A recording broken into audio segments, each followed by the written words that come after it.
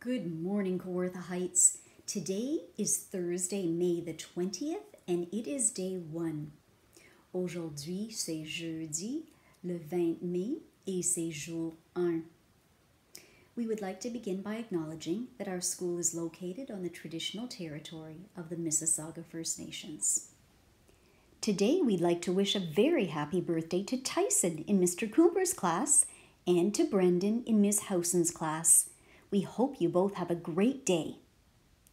There will not be any morning announcements tomorrow, so we'd also like to wish a very happy birthday on Saturday to AJ in Mr. Lucas's class.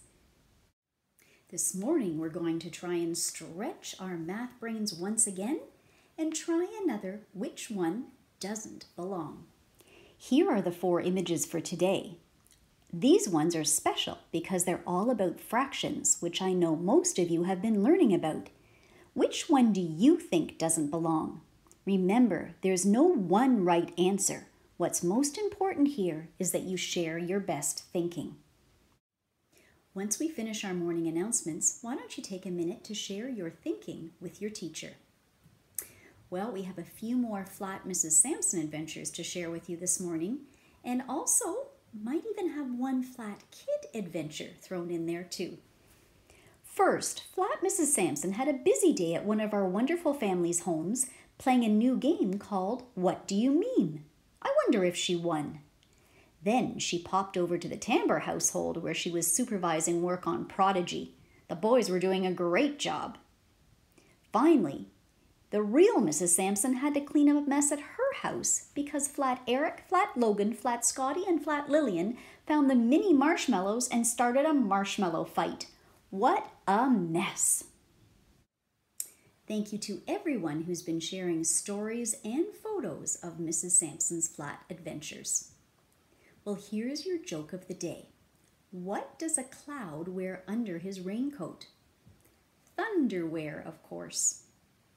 Well, it's time for our mindful moment. So find a comfy place to sit and let's spend a few minutes this morning grounding ourselves. Let your body sink into your chair. Allow yourself to just relax. Take in a few deep breaths and exhale slowly as you begin to relax your body fully. Imagine an extremely cute and cuddly little cartoon turtle. He's not real, of course, but I'm sure you can see him very clearly in your mind. He can stand on his back legs and he has little turtle flippers, big eyes, a funny nook nose, and a silly smile. You see a twinkle in his eye. This is the thankful turtle. Isn't he adorable? The thankful turtle is here to remind us of all the things we have to be thankful for, even when our days are sometimes rough. First of all, the happy turtle reminds you that you woke up this morning. Yes, thank goodness you woke up to this beautiful day. Think to yourself how very thankful you are that you simply woke up and you're having the opportunity to experience today. You're also going to learn a lot today. Maybe some things will be difficult and others will be wonderful, but either way, you will know more today than you did yesterday. The thankful turtle reminds you that you can be grateful for all of life's lessons, great and small. And for that, he does a little happy dance, and you feel happiness dance into your heart. Thankful turtle looks at you with a gleam in his eyes now and smiles as he looks up at your strong body.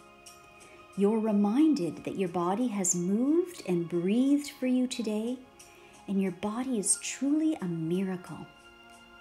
Thankful turtle does another little happy dance, and that makes you giggle. He reminds you of all there is to be grateful for, big things and small. He reminds you about your family and friends and everyone at Kawartha Heights who care deeply for you. These people love you just because you are you, and you feel so good in your heart knowing that you're loved and cared for. When you're ready, open your eyes and give your body a big stretch.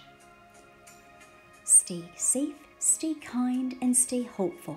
and let's really try to take care of ourselves and each other today. Have a terrific day, Core at the Heights.